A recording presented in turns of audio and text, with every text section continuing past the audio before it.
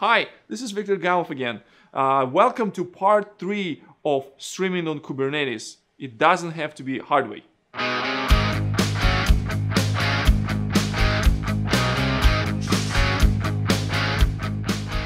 In the previous episodes, you learned all things that you need to know about running stateful workloads on Kubernetes, and also you learned how the operator makes things happen. And one of the questions that we didn't discuss yet is what is the difference between this open source Helm Charts and Confluent Operator?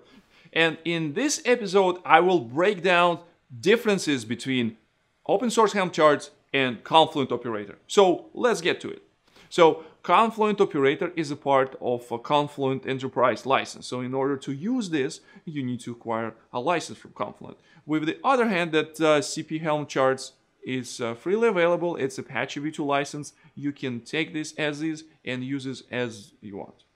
Saying that, Confluent Operator is fully supported by Confluent, so meaning that you can pick up your phone and call to our customer success representative to talk about some of the issues you have in productions. On the contrary, even though open source Helm Charts using some of the bits from the Confluent platform, namely some of the images that are publicly available, we are not recommend to use this in production.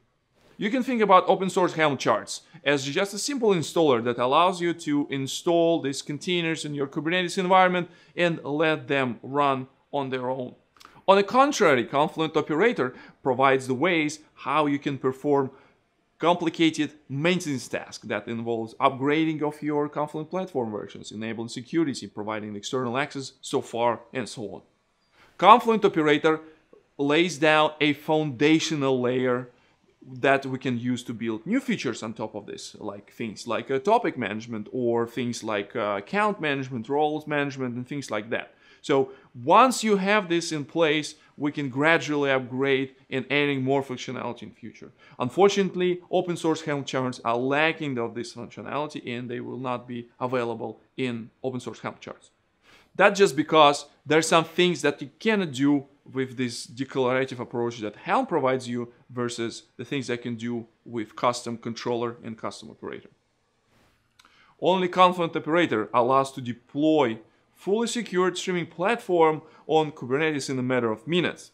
Though it's possible to do with open source Helm Charts, it will require some of the domain knowledge how to do that. So how to enable security on the Kafka broker side of things, how to enable security on the rest of the components of the platform. Though this information is publicly available through Confluent documentation, you still require some of the knowledge to implement this and some of the effort to support this in future. So now you have it, all these differences that you have between Confluent Operator and open source Helm Charts.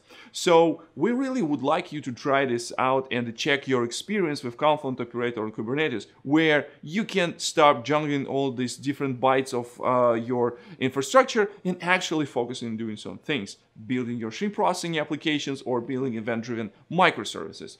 And we really want to hear something from you. So if you have any comments and feedback, don't hesitate to jump into our community Slack and talk to us there, or you can tweet at the Confluent thing in Twitter. So thank you very much, and as always, have a nice day.